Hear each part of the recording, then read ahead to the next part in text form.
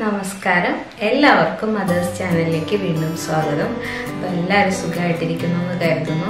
Delivery അടുത്തിരിക്കുന്നവരും delivery കഴിഞ്ഞവരും delivery expect ചെയ്തിരിക്കുന്നവർക്കും എല്ലാം ആരോഗ്യത്തോടെ ഇരിക്കട്ടെ, സന്തോഷത്തോടെ ഇരിക്കട്ടെ, ടെൻഷനൊന്നും ആവണ്ട. അപ്പം നമുക്ക് നമ്മുടെ ഇന്നത്തെ വീഡിയോയിലേക്ക് കിടക്കാം. ഇന്നത്തെ വീഡിയോ നമുക്ക് കുറച്ച് പേരൊക്കെ പറഞ്ഞിരുന്നു ഡെലിവറി അടുത്തിരിക്കുകയാണ്, വേഗം ചെയ്യണമെന്ന്. ഇപ്പോൾ പോസ്റ്റ് നാറ്റൽ കെയർ, അതായത് നമുക്ക് ഡെലിവറി അല്ലെങ്കിൽ സിസേറിയൻ കഴിഞ്ഞിട്ട് ഇമ്മീഡിയറ്റ് ആയിട്ട് നമുക്ക് ശ്രദ്ധിക്കേണ്ട കുറച്ച് കാര്യങ്ങളാണ് ഇന്നത്തെ നമ്മുടെ വീഡിയോയിൽ ഉൾപ്പെടുത്തിയിട്ടുള്ളത്. വളരെ അത്യാവശ്യമുള്ള കുറച്ച് കാര്യങ്ങൾ മാത്രം, കാരണം അല്ലെങ്കിൽ വീഡിയോ ഒരുപാട് ലെങ്തി ആയി പോകും. അപ്പോൾ അതുകൊണ്ട് ആദ്യം നമുക്ക് ഡെലിവറി കഴിഞ്ഞിട്ട് റൂമിലേക്ക് ഷിഫ്റ്റ് ചെയ്യുന്ന ആ ടൈം തൊട്ടുള്ളത് ഷെയർ ചെയ്യാം.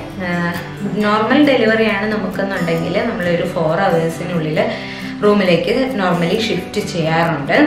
എന്നെയൊക്കെ 4 hours മുമ്പേ തന്നെ എൻ്റെ ശല്യം സഹിക്കാൻ പറ്റാഞ്ഞിട്ടായിരിക്കും എപ്പോഴും കൊണ്ടുപോകുന്നെന്ന് ചോദിച്ചിട്ട്. അപ്പോൾ 4 മണിക്കൂറിന് മുന്നേ തന്നെ എൻ്റെ റൂമിലേക്ക് വിട്ടിരുന്നു. മിക്കൊരു 4 hours എടുക്കും എന്തായാലും. നമുക്ക് സിസേറിയൻ ആണെന്നുണ്ടെങ്കിൽ 6 to 8 hours എങ്കിലും ഏറ്റവും കുറഞ്ഞത് ഒരു 8 hours വേണം. സാധാരണയായിട്ട് അന്നത്തെ ദിവസം അവർ റിക്കവറി റൂമിലേക്ക് മാറ്റി അവിടെ കിടത്തിയിട്ട് പിറ്റേ ദിവസമാണ് റൂമിലേക്ക് ഷിഫ്റ്റ് ചെയ്യാറ്. പണ്ടൊക്കെ അങ്ങനെയായിരുന്നു. ഇപ്പം ഇനി എന്തെങ്കിലും ചേഞ്ചസ് ഈ അടുത്ത് വന്നിട്ടുണ്ടോ എന്നറിയില്ല. അപ്പോൾ അത്രയും ടൈം സിസേറിയൻ ആണെങ്കിൽ വേണം. പിന്നെ നമ്മൾ നോർമൽ ഡെലിവറി കഴിഞ്ഞ് കഴിഞ്ഞാൽ അപ്പം തന്നെ അവർ നമ്മൾക്ക് കുഞ്ഞിനെ ഫീഡ് ചെയ്യിക്കാൻ ശ്രമിക്കാറുണ്ട്, പാല് വരുത്തിയിട്ട്. അപ്പം നമ്മൾ എത്രയും പെട്ടെന്ന് കുഞ്ഞിന് പാല് കൊടുക്കുന്നോ അത്രയും നല്ലതാണ്. കാരണം എന്താണെന്ന് വെച്ചാൽ ആദ്യത്തെ വരുന്നതെന്ന് പറഞ്ഞാൽ പാലല്ല, അത് കൊളോസ്ട്രം എന്ന് പറയും. നമ്മുടെ കുഞ്ഞിന് ആദ്യം കിട്ടേണ്ടതാണത്. അതിൽ ഫുൾ ഓഫ് ന്യൂട്രീഷ്യൻസ് എല്ലാം അടങ്ങിയിട്ടുണ്ടാവും. കുഞ്ഞിന് വേണ്ട ഇമ്മ്യൂണിറ്റി, ഇൻഫെക്ഷൻസിൽ നിന്ന് എല്ലാം രക്ഷിക്കാനുള്ള എല്ലാം അടങ്ങിയിട്ടുണ്ടാവും ആ യെല്ലോ കളറുള്ള ഒരു മിൽക്ക്. അപ്പോൾ അതാണ് ആദ്യം കുഞ്ഞിന് നമ്മൾ കൊടുക്കേണ്ടത്. അത് ചിലപ്പോൾ നഴ്സുമാർ പിഴിഞ്ഞിട്ടാവും, കാരണം സിസേറിയനൊക്കെ കഴിഞ്ഞ് ചിലപ്പോൾ നമുക്ക് പറ്റിയെന്ന് വരില്ല. അപ്പോൾ അവർ പിഴിഞ്ഞിട്ട് കൊടുക്കും. അല്ലാന്നുണ്ടെങ്കിൽ നമ്മളെ കൊണ്ട് പറ്റുകയാണെങ്കിൽ നമ്മൾ കൊടുക്കുക. അപ്പം എത്ര പെട്ടെന്ന് നമ്മൾ കുഞ്ഞിന് ഫീഡ് കൊടുക്കുന്നോ അത്രയും അമ്മയും കുഞ്ഞും തമ്മിലുള്ള ബോണ്ടിങ് കൂടാനായിട്ട് സഹായിക്കും എന്നാണ് പറയുന്നത്. പിന്നെ അതുപോലെ തന്നെ നമ്മൾ പാല് കൊടുക്കുമ്പം പാല് നമുക്ക് ബ്രസ്റ്റ് മിൽക്ക് ഉണ്ടാകുന്നതിനനുസരിച്ച് ഓക്സിറ്റോസിൻ ഹോർമോണും റിലീസാവും. അപ്പോൾ അത് നമ്മുടെ യൂട്രസ് കൺട്രാക്ട് ചെയ്യാൻ, ചുരുങ്ങാനായിട്ട് നമുക്ക് ഏറ്റവും സഹായിക്കുന്നതാണ്. അപ്പോൾ അതുകൊണ്ട് തന്നെ നമ്മൾ എത്രയും പെട്ടെന്ന് ഫീഡ് ചെയ്ത് തുടങ്ങാം. എത്ര ഫ്രീക്വൻ്റ് ആയിട്ട് കൊടുക്കാൻ പറ്റുന്നോ അത്രയും ഫ്രീക്വൻ്റ് ആയിട്ട് കൊടുക്കുകയും ചെയ്യാം കുഞ്ഞിന് പാല്. അപ്പം അതാണ് ആദ്യത്തെ കാര്യം. പിന്നെ രണ്ടാമത്തേന്ന് പറഞ്ഞാൽ എല്ലാവർക്കും ഉള്ള ഡൗട്ടാണ് യൂറിൻ പാസ് ചെയ്യുന്നത്. അപ്പം നോർമൽ ഡെലിവറി ആണെന്നുണ്ടെങ്കിൽ നമുക്ക് അവിടെ സ്റ്റിച്ച്, എപ്പിസിയോട്ടമിയുടെ സ്റ്റിച്ച് ഉണ്ടാവും, മുറിവുണ്ടാവും. അപ്പോൾ പെയിൻ ഉണ്ടാവും എന്നുള്ള എല്ലാവർക്കും ഡൗട്ട് ഉണ്ടാവും. പക്ഷേ എൻ്റെ ഓർമ്മയിൽ എനിക്ക് വലിയ പെയിൻ ഒന്നും തോന്നിയില്ല. ഞാനും വിചാരിച്ചു ഭയങ്കര നീറ്റിലായിരുന്നു. ഞാൻ അങ്ങനെ കേട്ടിട്ടുണ്ട് പറഞ്ഞ് നീറ്റലുണ്ടാവുന്നു. പക്ഷെ എനിക്ക് വേദനയൊന്നും ഉണ്ടായില്ല. അത് കഴിഞ്ഞിട്ട് യൂറിൻ പാസ് ചെയ്തപ്പോൾ പേടിച്ചാണ് ഞാൻ പോയത്. പക്ഷെ ഒരു കുഴപ്പമില്ലായിരുന്നു. ചെറിയൊരു വേദന ഉണ്ടാവും, നമുക്ക് സഹിക്കാൻ പറ്റുന്ന വേദനയേ ഉള്ളൂ. അതുകൊണ്ട് യൂറിൻ ആരും ഹോൾഡ് ചെയ്ത് വെക്കരുത്, അതാണ് എനിക്ക് പറയാനുള്ളത്. അപ്പോൾ നമ്മൾ നല്ലപോലെ വെള്ളം കുടിക്കാം. അത് കഴിഞ്ഞ് വന്നിട്ട് പിന്നെ യൂറിൻ പാസ് ചെയ്യാം. സിസേറിയൻ ആണെന്നുണ്ടെങ്കിൽ അവരൊരു ട്യൂബ് ഇട്ടിട്ടുണ്ടാവും മിക്കവാറും നമുക്ക് യൂറിൻ പോകാനായിട്ട്. അത് ഫസ്റ്റ് ഡേ അങ്ങനെ തന്നെ കാണും, സെക്കൻഡ് ഡേയിലേ അത് എടുക്കുള്ളൂ.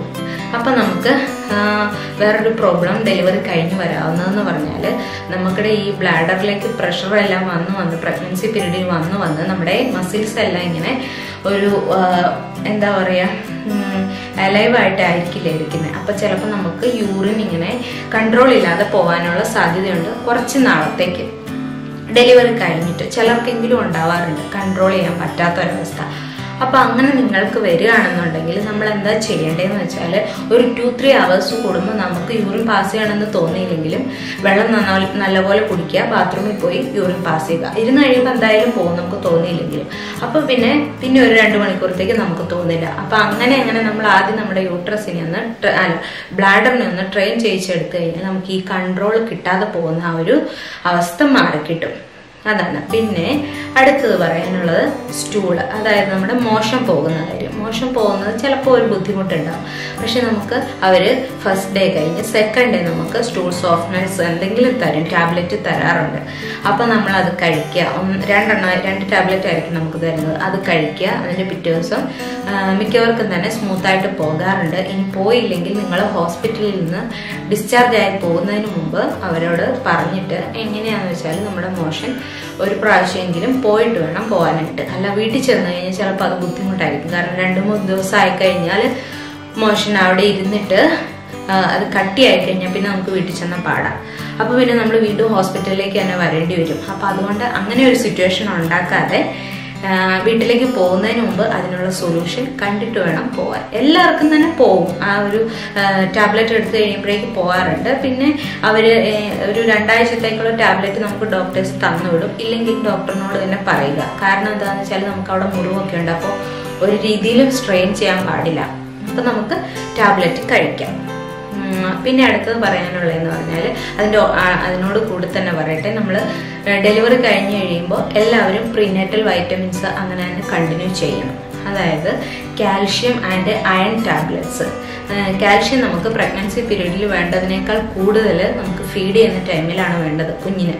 കാരണം നമ്മുടെ ശരീരത്തിന് അത്രയും കാൽഷ്യം നഷ്ടപ്പെടുന്നുണ്ട്. അതുകൊണ്ട് നമ്മൾ കാൽഷ്യം കഴിച്ചില്ല എന്നുണ്ടെങ്കിൽ നമുക്ക് പതുക്കെ ബോൺ പ്രോബ്ലംസ് ഒക്കെ ഉണ്ടാവാൻ സാധ്യതയുണ്ട്. അതുകൊണ്ട് കാൽഷ്യം ടാബ്ലറ്റ് മുടക്കരുത്, അയണും കഴിക്കണം. പക്ഷേ ഈ അയൺ ടാബ്ലറ്റ് നമ്മൾ സ്റ്റാർട്ട് ചെയ്യുന്നത് നമ്മുടെ ബൗൽ മൂവ്മെന്റ്സ്, അതായത് നമ്മുടെ വയറ്റിൽ നിന്ന് പോകുന്ന ആ ഒരു പ്രോസസ്സ് നോർമൽ ആയതിനു ശേഷം നിങ്ങൾ അയൺ ടാബ്ലറ്റ് സ്റ്റാർട്ട് ചെയ്യുക. എല്ലാ ഡോക്ടേഴ്സും നമുക്ക് തന്നു വിടുന്നുണ്ട് അയൺ ആൻഡ് കാൽഷ്യം ടാബ്ലറ്റ്. അപ്പോൾ അത് നിങ്ങൾ സ്റ്റാർട്ട് ചെയ്യുന്നത് കുറച്ച് ഡിലേ ആക്കുക, നമ്മുടെ വയറ്റിൽ നിന്ന് പോലെ നോർമലായിട്ട്. കാരണം ഈ അയൺ കഴിച്ചു കഴിയുമ്പോൾ കോൺസ്റ്റിപ്പേഷൻ വരാനുള്ള സാധ്യത കൂടുതലാണ്. അതുകൊണ്ട് തന്നെ നിങ്ങൾ ശ്രദ്ധിക്കുക. മോഷൻ നോർമലായാൽ പിന്നെ നമുക്ക് റെഗുലറായിട്ട് കഴിക്കാം. പിന്നെ അടുത്തത് പറയാനുള്ളതെന്ന് പറഞ്ഞാൽ ഫീഡ് ചെയ്യുന്ന കാര്യമാണ് നമ്മുടെ കുഞ്ഞിനെ. ആദ്യമേ ഫീഡ് ചെയ്യുന്ന കാര്യം പറഞ്ഞു. പിന്നെ വേറെ ഒന്നെന്ന് പറഞ്ഞാൽ നമ്മൾ കുഞ്ഞിന് പാല് കിട്ടുന്നുണ്ടെന്നുള്ളതും കുഞ്ഞിന് കൊടുക്കാൻ ആവശ്യത്തിനുള്ള പാല് നമ്മുടെ ബോഡിയിലുണ്ട് എന്നുള്ളതും നമ്മൾ ഉറപ്പുവരുത്തണം.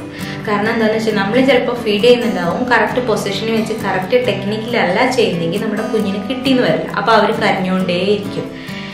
അല്ലെന്നുണ്ടെങ്കിൽ ചിലപ്പോൾ നമുക്ക് പാല് വന്നിട്ടുണ്ടാവില്ല. പാല് വരാതിരിക്കണമെങ്കിൽ അതിൻ്റെ റീസൺ എന്ന് പറയുന്നത് നമ്മുടെ കുഞ്ഞ് നല്ലപോലെ വലിച്ചിക്കുന്നില്ല, പാല് സക്ക് ചെയ്യുന്നുണ്ടാവില്ല. നമുക്ക് പാല് ഉണ്ടാവണമെങ്കിൽ ചിലർക്കൊക്കെ നോർമലി ഡെലിവറി ആകുമ്പോഴേക്കും നല്ലപോലെ പാലൊക്കെ വന്നിട്ടുണ്ടാവും. എനിക്കൊക്കെ ഉണ്ടായിരുന്നു. ചിലർക്കെന്ന് പറഞ്ഞാൽ പാല് വരില്ല. എന്താന്ന് വെച്ചാൽ അവർക്ക് ഈ കുഞ്ഞ് വലിച്ച് ആ സക്കിങ് റിഫ്ലെക്സ് ശരീരത്തിലേക്ക് ചെന്നാലാണ് പാല് ഉണ്ടാവുള്ളൂ. അപ്പം നമ്മൾ ആദ്യത്തെ ഒരു ദിവസം പാലില്ല അന്ന് കരുതി നമ്മൾ പിറ്റേ ദിവസം കൊടുക്കാതിരിക്കരുത്. അല്ലെങ്കിൽ നഴ്സുമാരോട് പറഞ്ഞ് പൊടി മേടിച്ചിട്ട് അത് കൊടുക്കാൻ ശ്രമിക്കരുത്. കുഞ്ഞിനെ കൊണ്ട് വലിപ്പിക്കുക. അപ്പം 2 അല്ലെങ്കിൽ 3-ാമത്തെ ദിവസം തീർച്ചയായിട്ടും പാലുണ്ടാവും, നല്ലപോലെ പാലുണ്ടാവും. അപ്പം അതുകൊണ്ട് കുഞ്ഞിനെ എത്ര പറ്റുന്നോ അതുപോലെ വലിപ്പിച്ചുകൊണ്ടിരിക്കുക. കറക്റ്റായിട്ടുള്ള ടെക്നിക്ക് നിങ്ങൾക്ക് അറിയാമെങ്കിൽ ചെയ്യിക്കുക. അല്ലെങ്കിൽ അവിടെ ഹെൽപ്പ് അവരോട് ചോദിച്ചു കഴിഞ്ഞാൽ നഴ്സുമാർ നമുക്ക് സഹായിക്കുന്നതാണ്. അപ്പം അതുകൊണ്ട് ആ രീതിയിൽ കുഞ്ഞിന് പാല് കിട്ടുന്നുണ്ടെന്നുള്ളതും നമുക്ക് പാലുണ്ട് എന്നുള്ളതും ഉറപ്പുവരുത്തുക. പിന്നെ അടുത്ത ഒന്ന് പറയാനുള്ളതെന്ന് പറഞ്ഞാൽ നമ്മുടെ ഈ ബ്ലീഡിങ്ങിൻ്റെ കാര്യമാണ്. നോർമൽ ഡെലിവറി ആയാലും സിസേറിയൻ ആയാലും നമുക്ക് ബ്ലീഡിങ് ഓൺ ആൻഡ് ഓഫ് ഒരു 6 വീക്സിലേക്ക് ഉണ്ടാകും എന്ന നിർബന്ധമല്ല പറയുന്നത്, ഉണ്ടാകാം. അപ്പോൾ 4 to 6 വീക്സ് എന്തായാലും ഉണ്ടാവും. ഡെലിവറി ആണെന്നുണ്ടെങ്കിൽ നമുക്കൊരു 1 to 2 വീക്സിലേക്ക് ഉണ്ടാവുമായിരിക്കും. അതിങ്ങനെ കളർ ചേഞ്ച് ചെയ്തുകൊണ്ടിരിക്കും. ആദ്യം ബ്ലഡിൻ്റെ തനി ബ്ലഡ് ആയിരിക്കും, അത് കഴിഞ്ഞിട്ട് പിന്നെ അതൊരു ബ്രൗൺ കളറാവും, പിന്നെ അതൊരു യെല്ലോയിഷ് ആവും, പിന്നെ വൈറ്റ് ആവും. അങ്ങനെ കളർ ചേഞ്ച് ചെയ്ത് വരും. അപ്പോൾ നമുക്ക് ബ്ലീഡിങ് ഈ ചില ദിവസം കൂടുതലുണ്ടാവും, ചില ദിവസം അത് കുറവായിരിക്കും എന്ന് കരുതി നമ്മൾ പേടിക്കേണ്ടതില്ല. ഒരു 2-3 ഡേയ്സ് 2 അല്ലെങ്കിൽ 3 പാട് വരെ നമുക്ക് ദിവസം മാറ്റാം. അത് നോർമലാണ്. അതിൽ കൂടുതൽ പാടൊക്കെ നമുക്ക് ചേഞ്ച് ചെയ്യേണ്ടി വരുന്നുണ്ടെങ്കിൽ ചിലപ്പോൾ അത് ബ്ലീഡിങ് കൂടുതലായിട്ടുണ്ടാവാം. അപ്പോൾ നമ്മൾ ഒരു ഡോക്ടറെ കാണേണ്ടത് അത്യാവശ്യമാണ്. ഇനി നമ്മൾ ഈ പറഞ്ഞ കാര്യങ്ങളൊന്നും കൂടാതെ ഡോക്ടറെ കൺസൾട്ട് ചെയ്യേണ്ടത്, അതായത് നമ്മൾ വീട്ടിൽ ചെന്നിട്ട് നമ്മളോട് മിക്കവരോടും 1.5 മാസം കഴിയുമ്പോഴാണ് നമ്മളോട് ഡോക്ടേഴ്സ് അടുത്ത ഒരു ഫോളോ അപ്പിന് വേണ്ടി വരാൻ പറയുന്നത് ഡെലിവറി കഴിഞ്ഞാൽ. അപ്പോൾ ആ സമയത്തിനുള്ളിൽ നമുക്ക് ഡോക്ടറെ കാണേണ്ടി വരുന്ന അവസ്ഥ, അതായത് എന്തൊക്കെ ലക്ഷണങ്ങൾ നിങ്ങൾ കണ്ടാലാണ് ഡോക്ടറെ ഉടൻ തന്നെ നിങ്ങൾ കൺസൾട്ട് ചെയ്യേണ്ടതെന്ന് പറയാം. അത് നമുക്ക് ബ്ലീഡിങ് ഹെവി ആയിട്ട് തോന്നുന്നു, അതായത് ഇപ്പോൾ ഒരു 2 മണിക്കൂർ കൂടുമ്പോഴേക്കും നമ്മുടെ പാട് നിറഞ്ഞു പോകുന്ന പോലത്തെ ബ്ലീഡിങ് വരുന്നുണ്ടെങ്കിൽ തീർച്ചയായിട്ടും നമുക്ക് എന്തെങ്കിലും കുഴപ്പമുണ്ടാവാം. അല്ല എന്നുണ്ടെങ്കിൽ കട്ടയായിട്ട് ബ്ലീഡിങ് വരുന്നുണ്ടെങ്കിൽ അതും വേറൊരു ലക്ഷണമാണ്.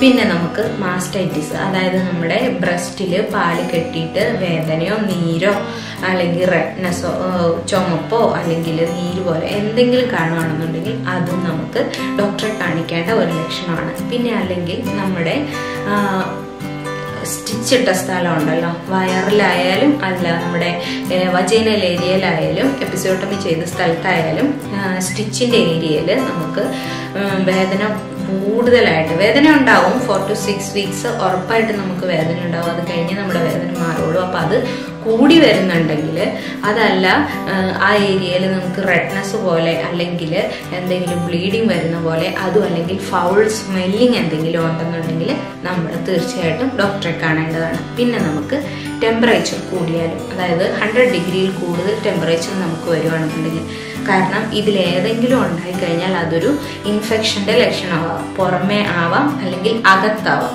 അപ്പം നമുക്ക് കൃത്യമായിട്ട് മനസ്സിലാവില്ല എന്താണെന്നുള്ളത്. അതുകൊണ്ട് നിങ്ങൾ തീർച്ചയായിട്ടും ഒരു ഡോക്ടറെ കണ്ടിരിക്കുന്നത് നല്ലതാണ്.